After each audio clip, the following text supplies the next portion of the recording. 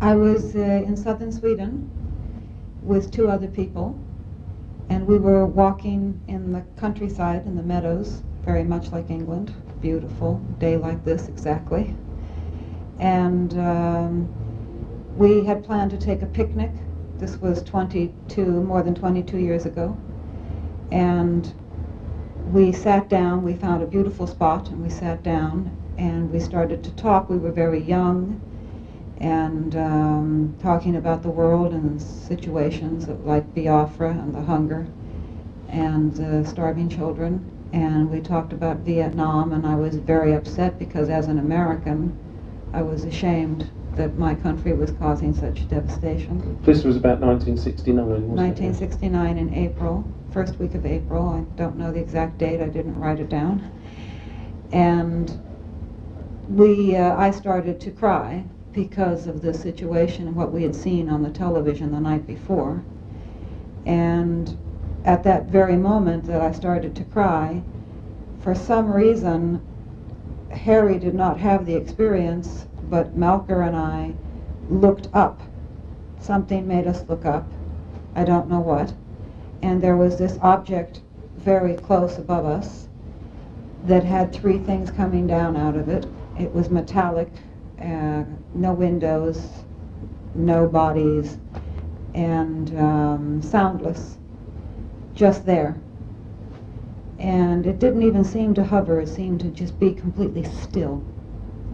But it was only 2 seconds.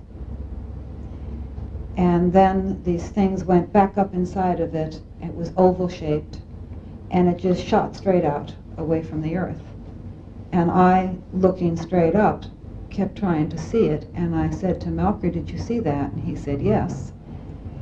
And we were so shocked because we'd never had anything like this before, and I'd never had any interest in anything of this nature either. And I said that couldn't have been an airplane, because an airplane has to go around the earth, and this thing went straight away from the earth. And then we turned our heads and we looked and noticed that the word sky did not exist. There was no color blue anymore. It was just in infinite space, colorless infinite space.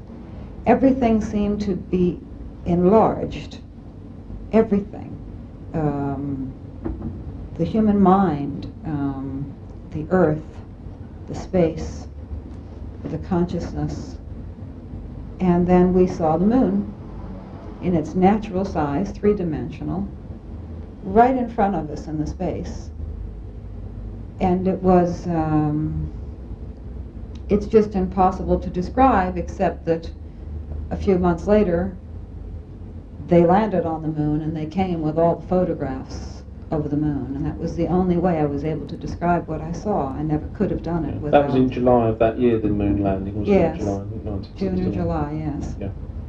And we saw the craters and the depth of the craters and the size. We saw the color of the moon, which I found not to be gray, but to be like, more like sand, a darker shade of sand. And it seemed to be revolving in space. And then I felt this urge to stand up, which I did, and that was the most spectacular feeling, to stand up and walk on the earth and really feel myself walking on the earth.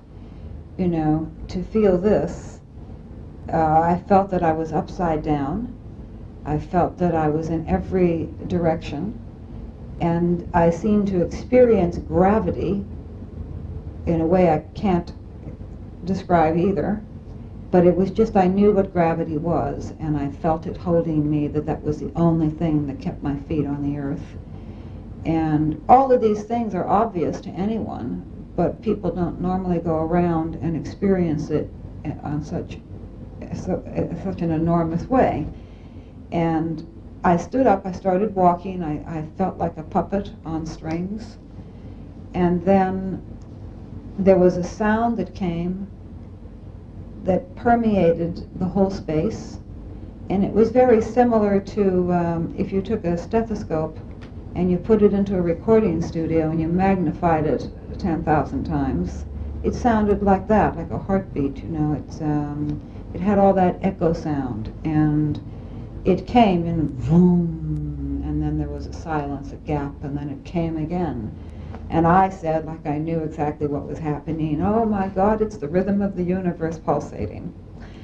And then I went back and I sat down and put my arms around my knees like this and was looking out, and then I noticed that the earth seemed to get very large. The only way I can describe this is to say that it was two different things at the same time, and that's what's so hard to comprehend with this mind now, how one can do that. But I was sitting here talking to my friend the same way I'm talking to you, with the same physical attributes, but at the same time I was literally somehow seeing the earth from a distance with these same eyes. It was like being an ant on a bowling ball, but at the same time being a giant on the top of a pinhead. Okay. What is it that you think happened to you? I feel that what happened to me was that it was an object that came into my space and brought me into their space.